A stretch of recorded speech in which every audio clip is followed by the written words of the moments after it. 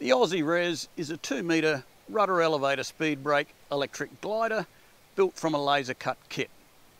The Southern Soaring League in South Australia selected it to replace the Radian in their Fun Fly One Design competition when that venerable 3-channel foamy went out of production.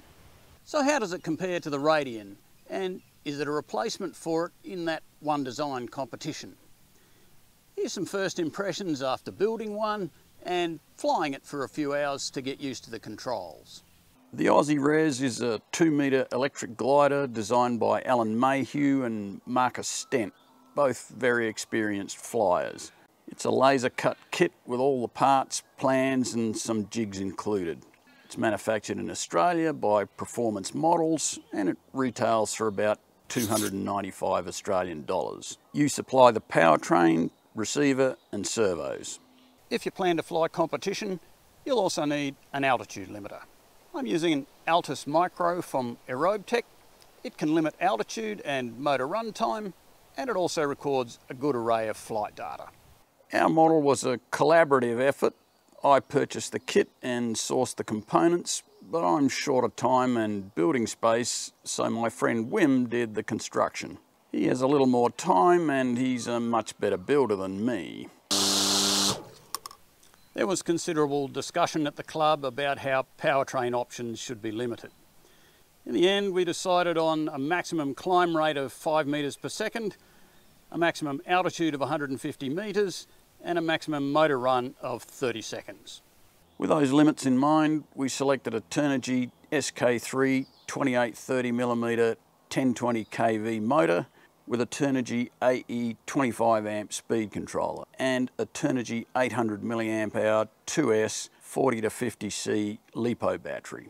That motor and ESC were spares that I had on hand from some foam combat planes that I used to fly. They'd proven very durable even under combat conditions with 3S batteries.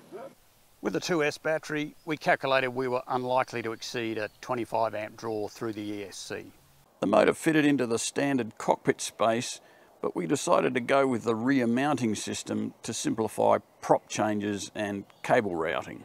That involved moving the firewall back into the cockpit and adding some extra ventilation to allow airflow over the motor. The hole in the spacer at the back of the cockpit was enlarged slightly so we could mount the battery under the wing for reasons which will become obvious shortly. Ultimately, we selected 11x6 carbon fibre blades on a 38mm aluminium spinner and a yoke from Hobby King out of Hong Kong. Delivery took several months due to COVID restrictions on air freight, and for a while there it went completely AWOL. When it finally arrived, it was a very neat fit, but seemed a little heavy. We really went over the top with servos. Any cheap 9-gram servo would probably do the job, and in fact I had a pile of HXT 900s on hand that had proven bulletproof in combat models, but they seemed like a cheap option having used top quality gear elsewhere in the model. We settled on Dual Sky DS169 servos. At just 9 grams and 8.5mm thick, they pack an amazing punch with metal gears and 2.3 kg/cm torque. Probably a little overkill at $43 each, but heck, you only need 3. The 2S batteries also turned into a bit of a saga. I bought 2 800 mAh batteries since rough calculations suggested we'd get 5 or 6 launches out of each one of those. Unfortunately, one of them died very prematurely while we were setting the servo throws. I was reluctant to order more out of Hong Kong due to the long delivery times, and an equivalent one wasn't available in Australia. Plus, by then we also knew that we had a weight problem up front. So I found a 550 mAh battery rated at 65C that was a little lighter and in the Australian Hobby King warehouse. Unfortunately, that battery came with a proprietary plug that didn't fit any of my charging gear. After partially disassembling the battery and scavenging the balance lead from a dead battery, I was good to go, but only 4 grams lighter. Wim did an amazing job on the build. He started with a handicap since the kit was short a few carbon parts due to the large batch ordered by the club. All of the parts eventually arrived, and the quality of the laser cutting makes for a very accurate build if you're careful. But there are a few traps for inexperienced builders. I know some people have tried to build this on a flat surface, but you can't. You have to build this half and then that half, because it's got some dihedral. The mid and outer panels are built completely separately, and then all segments are carefully joined with carbon tubes. The leading edge carbon spar is a very small diameter to form the sleek airfoil, but it leaves very little contact area for the covering film. You have to cover the entire wing, the cord, in one go. So from the trailing edge all the way round back to the trailing edge. There are 11 separate items that had to be covered. I did it in installments. I knew that if I left it all till the end, I would have an absolute gutful. We used ultracoat light film on all of the built-up parts, white for the centre sections and red on all the tips, to try and help with orientation when the model's a long way out. For the finish on the fuselage, we went with a simple white paint job and no filler, since we were more interested in keeping the weight down than a glass smooth finish. The tail fin's in two pieces, one above and one below the carbon boom. Getting them precisely aligned is not so easy, but it's absolutely critical to fly straight and true. Another improvement would be to make the fin one piece. In the end, I got there, but the inexperienced builder will struggle to get that right. The tailplane's fitted to the boom with two self-tapping screws that are really too big for the job and likely to split the mounting post. So Wim went with a couple of smaller ones. The push rods are carbon fibre with simple 90-degree bent piano wire ends fitted with heat shrink tube. Getting the length exactly right is critical, since the splines on a small servo drive shaft make for pretty coarse adjustment. While the servos are superb quality and have 4 mounting holes, they come with 2 microscopic mounting screws, so we thieved a couple of larger ones from another servo to keep them where they belong. Ready to fly weight for our glider was 587 grams. That gives it a pretty light wing loading for a 2-metre electric glider, and that's reflected in its performance, particularly in light air. When all was said and done, it's a beautiful model, and the first glide test was a testament to Wim's fastidious construction. It didn't need a single click of trim on that first glide. I use an old Futaba T6EX 2.4 GHz transmitter for this model.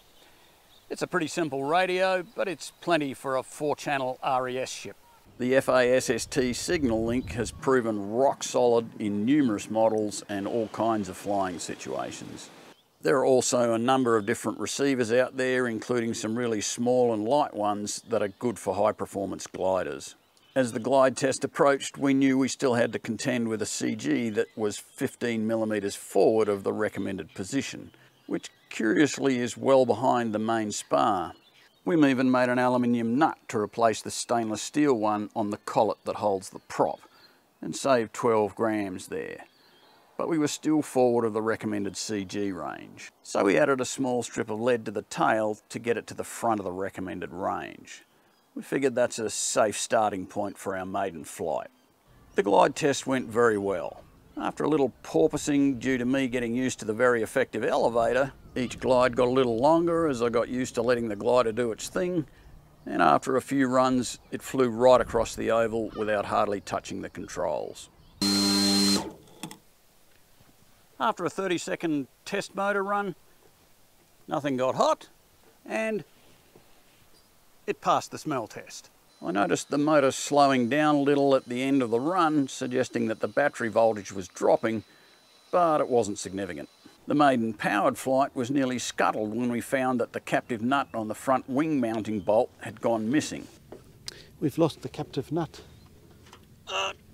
But we found it stuck to the magnets beneath one of the servos. Conditions were nearly ideal, with almost no wind and scattered low cumulus cloud indicating some thermal activity.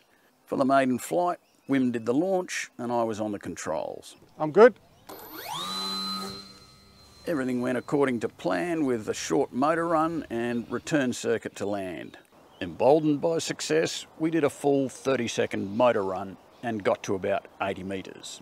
I got into some gentle lift at the top of the climb, and the model showed it well and settled into some good thermal turns. On the approach to land, I tried out the speed brake and was reminded that you should always test new things at least 3 mistakes high. The speed brake is big and brutally effective. It pitched down hard and I really had to haul on the elevator to avoid spearing in. I've now added some elevator compensation to the speed brake, but you still need to use it gently. If you hit the brakes hard, you'll come down in a hurry. We gave it 3 more motor runs on the 550 mAh battery. On the best run, it climbed at about 3.8 metres a second and got to about 120 metres, both of which are well inside the limits for the new competition. I found a small thermal on the last run and it climbed at about 1 metre per second in the lift. I've been getting about 5 full motor runs out of that 550 mAh battery. And when I recharge it, it suggests I've still got 1 or 2 in reserve. That 5th flight is usually pretty sluggish, so you get plenty of warning when the battery's running low. We swapped to the 800 mAh battery and Wim was on the sticks. Wim flies RES models with rudder on the right stick, so we had that mixed 100% into the rudder, so that either stick will do the job. The flight went very well, but a nasty wind shear just before landing put the nose in rather firmly. All of the joints held together, but the thin ply around the cockpit partially delaminated, so flying was over for the day. Since then, I've flown it a few times in various conditions, and my overall experience is that it has plenty of rudder and elevator authority, it turns well, but it doesn't like jibing downwind, so you really need to plan those turns well ahead. It's sensitive in the air, even with the CG well forward of the recommended position, so it's easy to see when you're in lift and respond to make use of it. Penetration rate is not great despite the sleek airfoil. You could add ballast, but that would defeat the philosophy of our light build. Our overall impression is that it's a well-designed model that flies well in light air. I like the design a lot. It's a delicate design that doesn't tolerate hard landings. You need to fly over a really soft surface and take extra care getting the approaches right. The kit could be improved with a few refinements to ease the build, particularly for less experienced modelers. It was tricky to build, definitely not for the inexperienced. So is it a replacement for the Radian? Well, it's a rudder elevator only model, so the flight control system is basically the same, but beyond that, it's in another league entirely. It's a high performance model if you already have plenty of experience building and flying RES models, but it's definitely not PNP and probably not a beginner's model. It's also substantially more delicate than the Radian, so damage is more likely and more difficult to repair. The wide array of powertrain options also strays from the one design that characterised the Radian competition.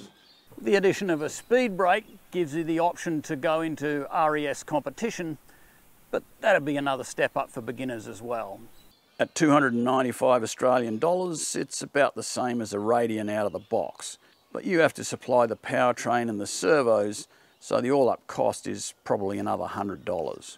Then of course there's the extra time for the build, which will prove daunting for some, but for others it will add to the satisfaction of owning a cutting-edge model.